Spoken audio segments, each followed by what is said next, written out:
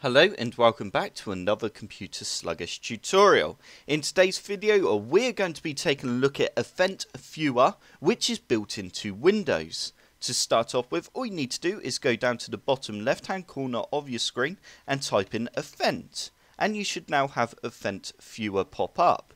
You now need to open this up, and once it's open, this is what you will end up with. And basically with Event Viewer, if you've been having any issues with your computer, for example it's been turning off without giving you any notice or warning, or it keeps restarting or blue screening, or you're just having issues with security and software, then all the event logs will be logged in here.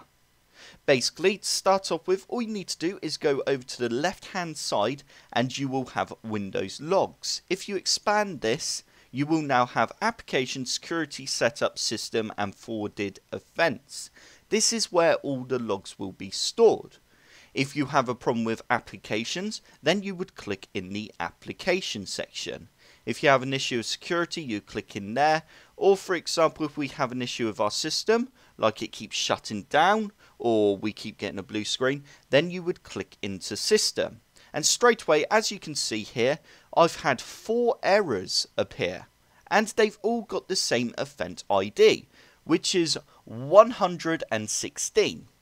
If I just click on this error, it will give me a little bit of information about the error, but down here is the most important part.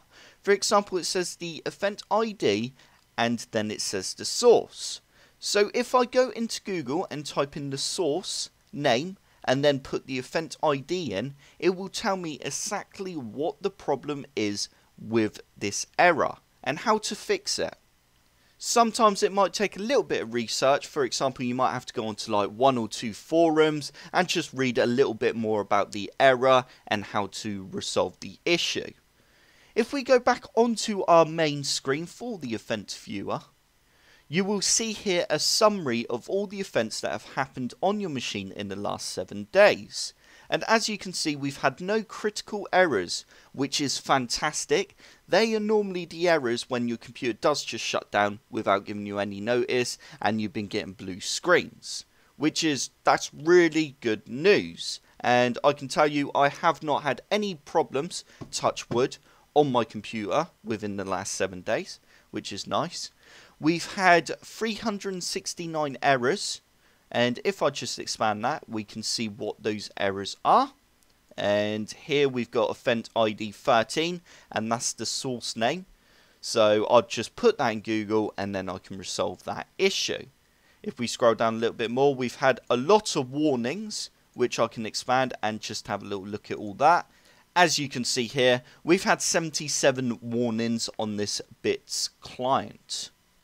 If we now just get rid of all this, just minimize it all again. Right, just before we finish up here, on the right hand side you have actions, where you can open saved logs. You can create a custom view, which basically if I just click on there, you can create a new filter, which would go on the left hand side, and select what you want to be in that filter or custom view. And also we have import custom view, and we also have, which I love this feature, is connect to another computer, which basically allows you to view the event logs on another machine, which is running on the network. I must admit I think that's a cool feature and it's really handy. And unfortunately that does bring us to the end of this video. I hope this video helped. If it did, hit the like button below and subscribe for more computer sluggish tutorials.